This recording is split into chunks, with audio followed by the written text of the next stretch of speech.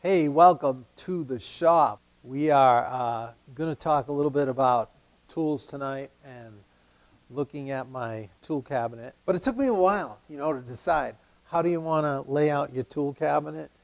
And I actually made a big cardboard mock-up with, the dimension, and then I had the two wings.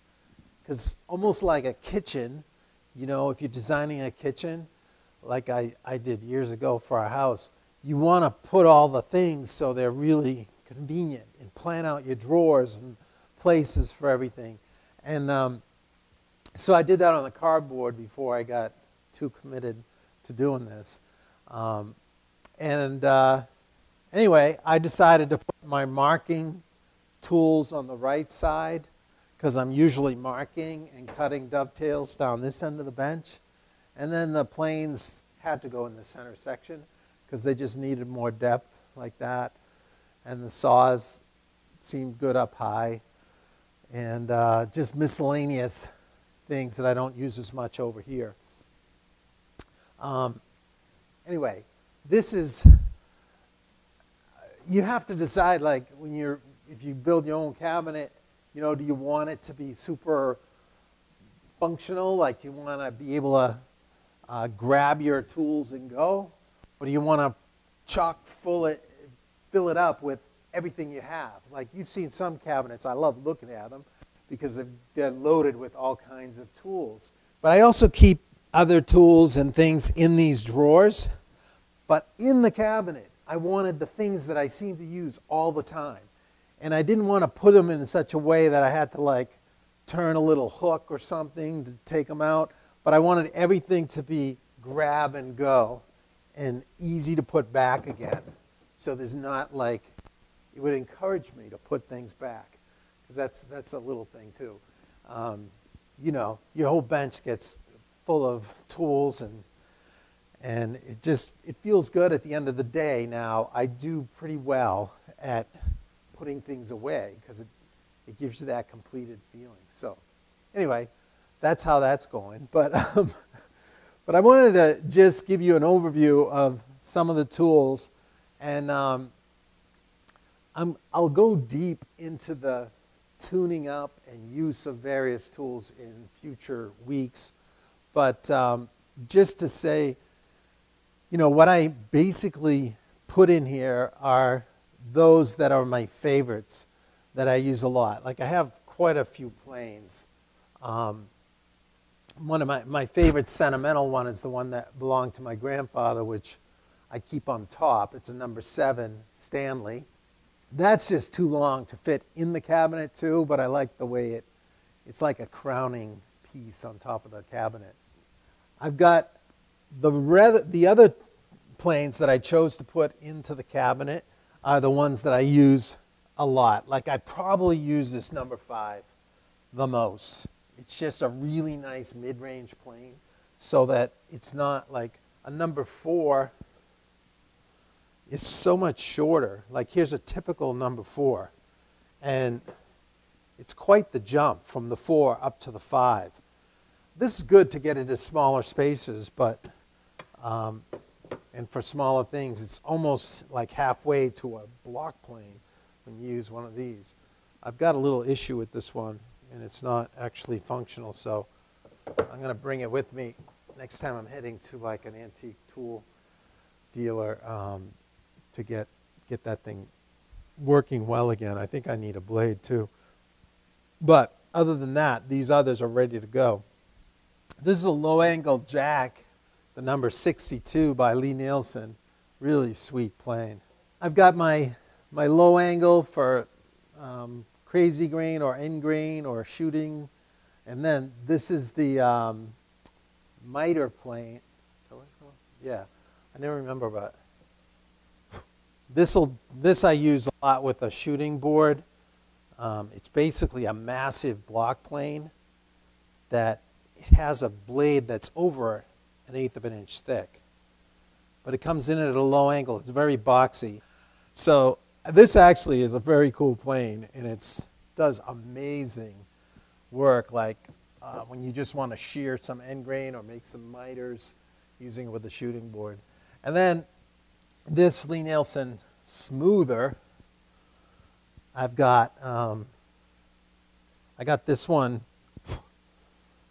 This, by the way, this is just an awesome plane. Sorry, I keep moving around, right? It's a 4.5.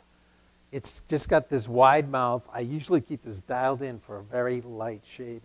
So after I'm done planing the surface, I think we did this last time, maybe a couple of times ago.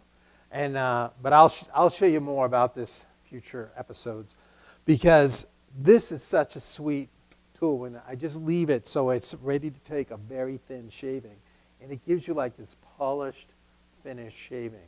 So it's not made for the aggressive cut, but it's got weight, so it just stays down, and it'll just take the lightest, most polished shaving. I've got a low-angle Lie-Nielsen block plane, 60 1/2. I just love this block plane. You know, it's for small work. You know, you create little chamfers on the ends of things, and but the way this brass knob here like fits in your palm, and you hold it in these little indentations on the side, and then your index finger goes into that little cap. It's just like an extension of your hand, but you can do incredible detailed work with this, and it's just a sweet, sweet tool. So if I was going to get one block plane, I'd grab that one, but I happen to have two of them. I keep one of them a little more aggressive, and I keep this old Stanley. Yeah.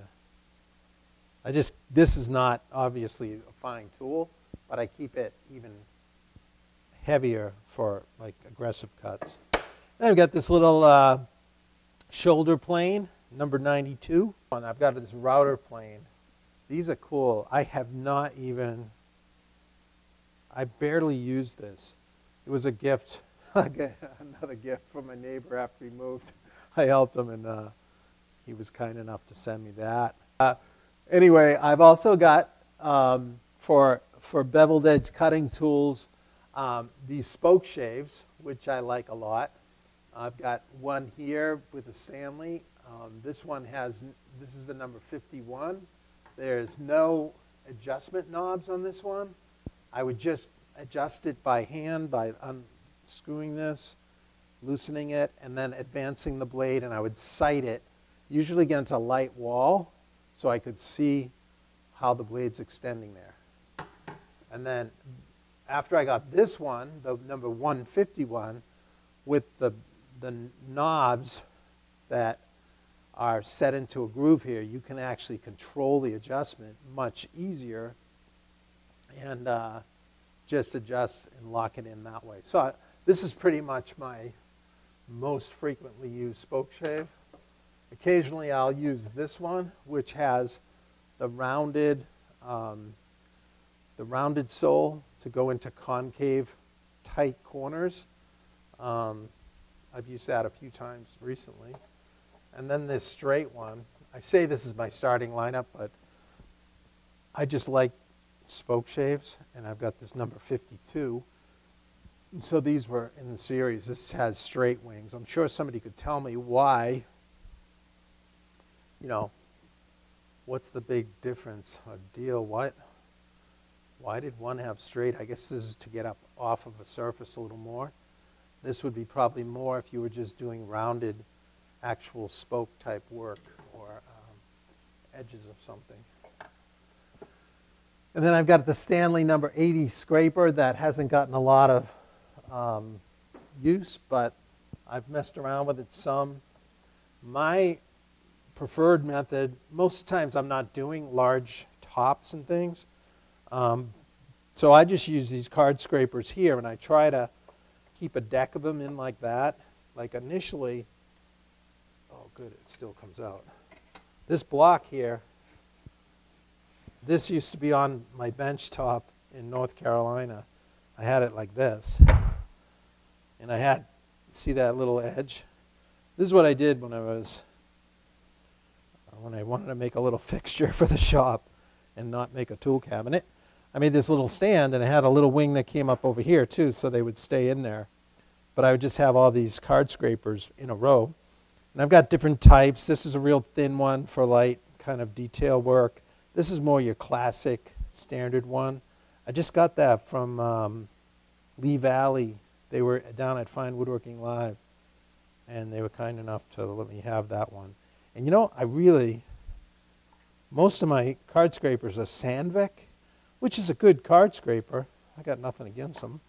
But this one, I don't know, it feels like it has a little more body to it. And it's not like it's a lot thicker or anything.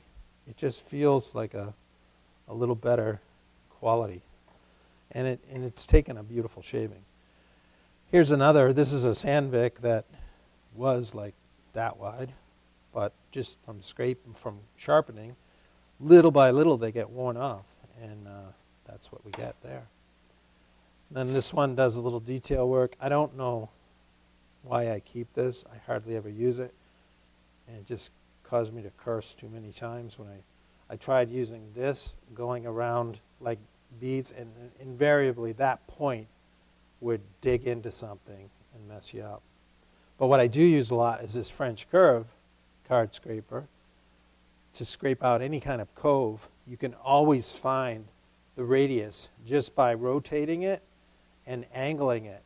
I can always get a hook, so you can actually turn a burr on this edge and get a beautiful shaving on a cove of a molding. What's that? Okay. You can get a beautiful shaving using any point on this. So, and then I've got this. This is the homemade from a saw blade.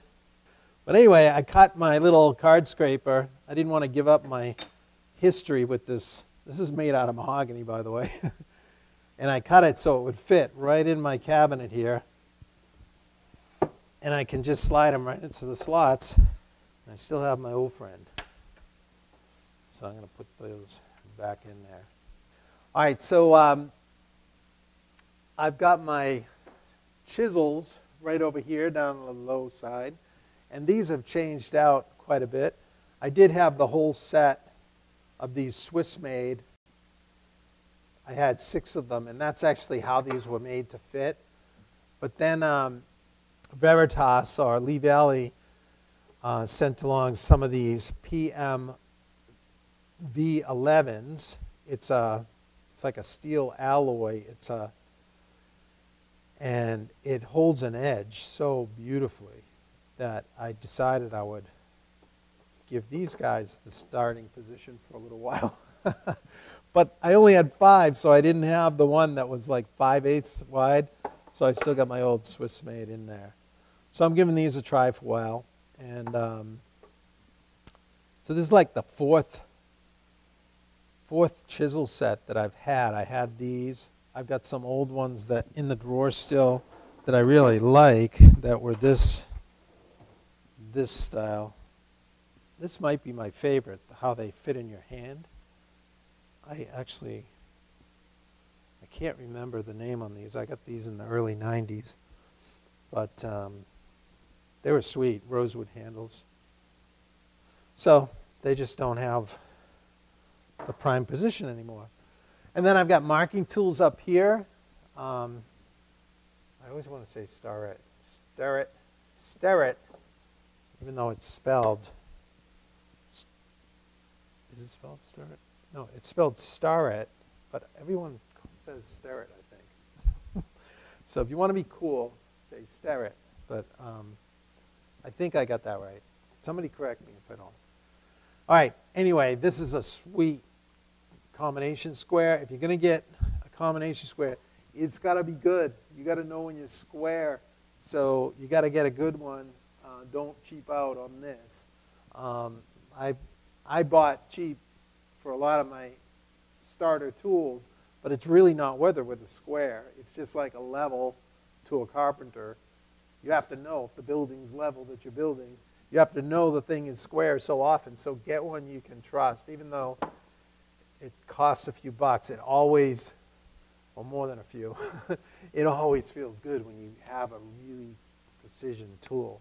And then I got this little guy that is really sweet. It's only a 4-inch square, but it does a great job. And for so many small like dovetail operations or setting tools or marking, you don't really want a big square, and that has been really nice. I've enjoyed that one. And then I have a couple marking knives here. This is my Japanese marking knife that I use to mark out dovetails primarily, and we just did that last night. And then this was a later edition. I only added this about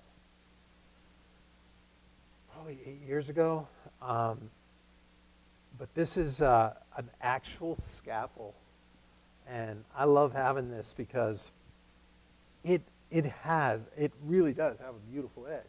And of course you can replace the knives just like a surgeon, and it makes you feel like a surgeon when you use it.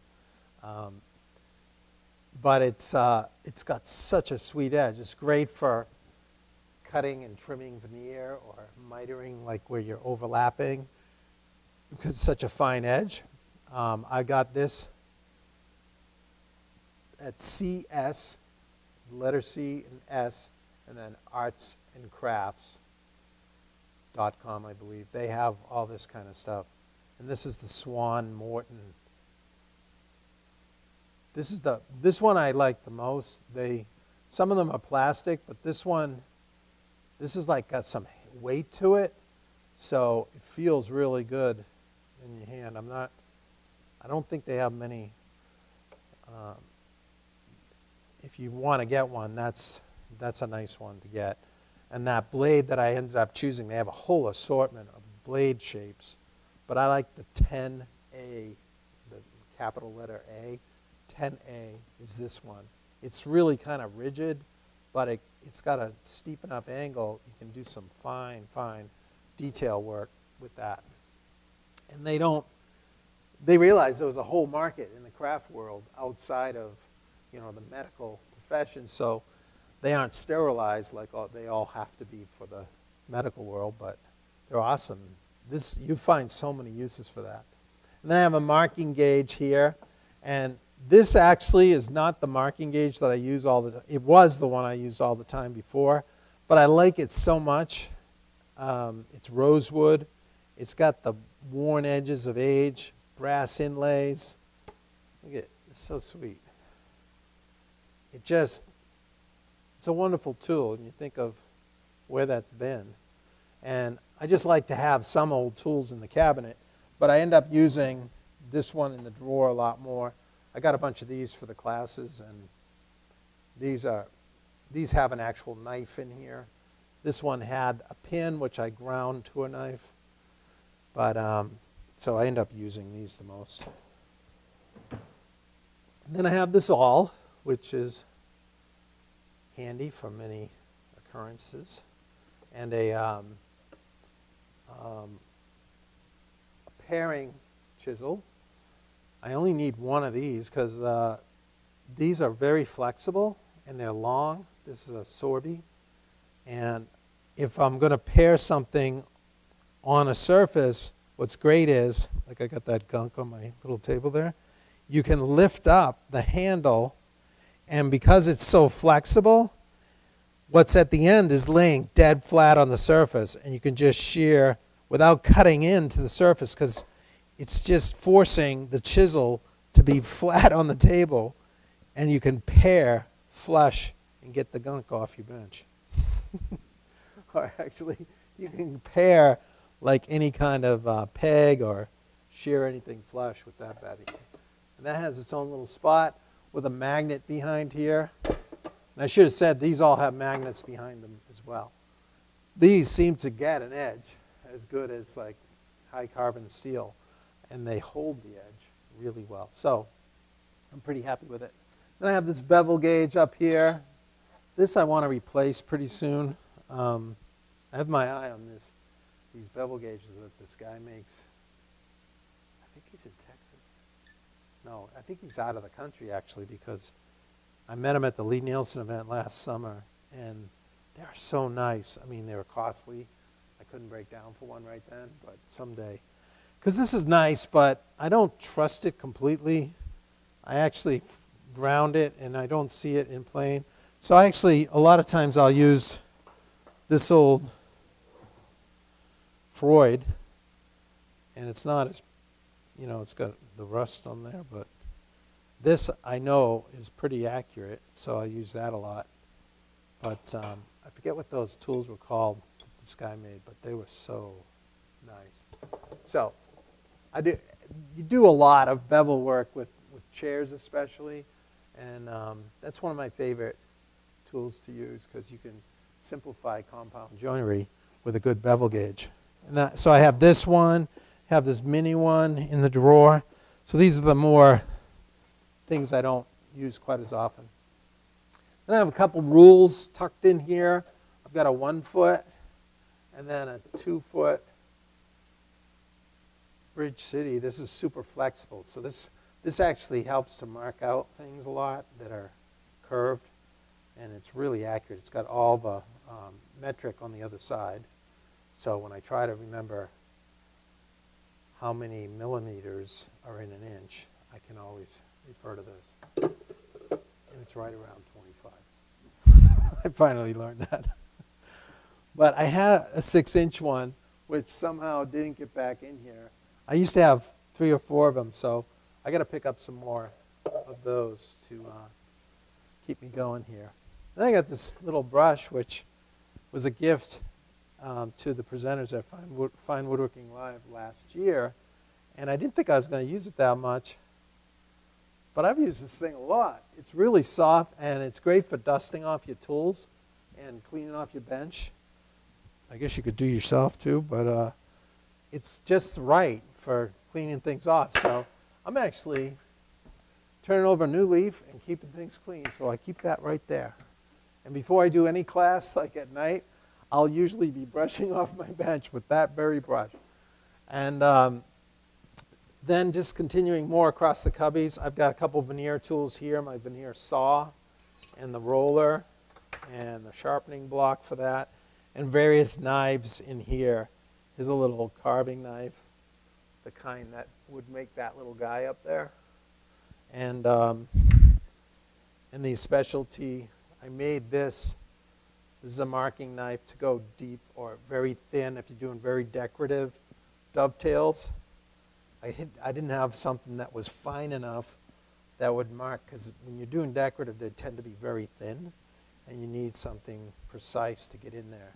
So I ground it here and I ground it here, so I have a right and a left hand ground, so it's flat on one side. And then I got a couple other knives just in here.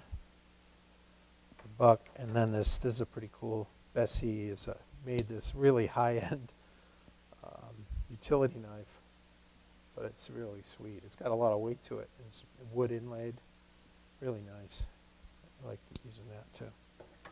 Then a few hand saws. Up here I've got a Japanese saw, the Zuki saw. It's kind of like, it's small, but it's good for trim or cutting things off quickly. My Lee Nielsen dovetail saw, which is a 15 teeth per inch rip cut. And then the Lee Nielsen 14 teeth cross cut. I've got this little coping saw over here hanging on the side, kind of hiding out right there. This space is deep enough where you could make an accessory door to swing out and put tools on both sides, but I don't know. I just like everything being grab it and go. If I get to a point where I want more in there, I would probably do that and have a little pivoting door. And then a rubber mallet here and my regular like carving mallet here, and some wax and erasers, which you can't get enough of when you're drawing. And then I just have some old screws. This side of the cabinet is not as well worked out. This is like room to grow with some nicer tools. But I have this little like compass that it's very fancy. I use some masking tape and put a pen on there I believe it's a high quality Bic ballpoint. And but when you want to scribe a circle quickly, and some calipers. These are just, I almost never use these, but I just like the look of them. They're old. These are good on the turning. They don't have a little nut to tighten, but they're pretty firm, so they hold the space. So anytime you want to measure the diameter of something, it's right there, and I like the look of it right there. My little hammer, this has seen a lot of miles, but this has been a wonderful little hammer, and I just use that a lot. And my Nicholson rasps. Most of my files and rasps I have in here too. I have some backups and some burnt out ones. But anyway, I love the way these cut. They're really sweet and superior. So that's for the cabinet. There's, of course, a lot of clamps and a lot of other hand tools around, and there's a lot of stuff in the drawers. But I wanted mainly to show you what was in the cabinet. So thanks for spending some time with me tonight in the shop. I hope to see you next week.